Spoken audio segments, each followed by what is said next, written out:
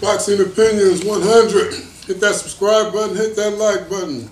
This bout took place in the super welterweight division. And once I say again, the name pronunciation, I hope I get it right. I'm not trying to offend anybody. Kerman lejarraga versus Jack Flatley. Remember, this is in the super welterweight division. Kerman came out in the first round, hit Flatley with a hard, punishing jab, like a strong jab, and dropped him. His knees buckled, and I was trying to see, I was like, well, he must have really hurt him with a jab. But this in boxing, this is what they call the power jab. But Jack Flatley made it to his feet, was able to get up and fight on. He would fight back. He would hit Kerman with shots here and there, but you could tell Kerman lejarraga was just too strong for him. You heard Jack Flatley's corner say that they were relying on Kerman lejarraga to fade late, but it seems that Kerman only got even stronger.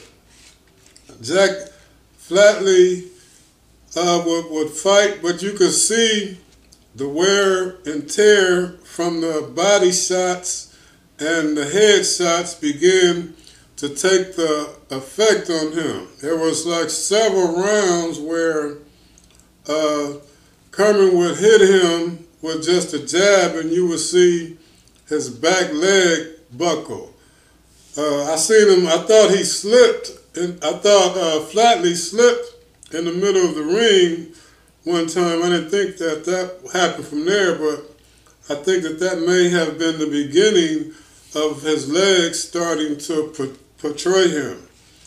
And Kerman lejarraga hit Jack Flatley in the 9th round with an overhand right, and this is one of the most brutal KOs that you would want to see. You know, he looked like he looked like he was really out, like unconscious out, but they were able to go over the doctors and get Jack Flatley back to his feet. And you could see where Kerman, after he had knocked Flatley down, he had went to his knees and started praying for Flatley. I like when boxers do that, because that lets you know that even though that this is a mean sport and you have to be mean in there, you still want these boxers to make it home to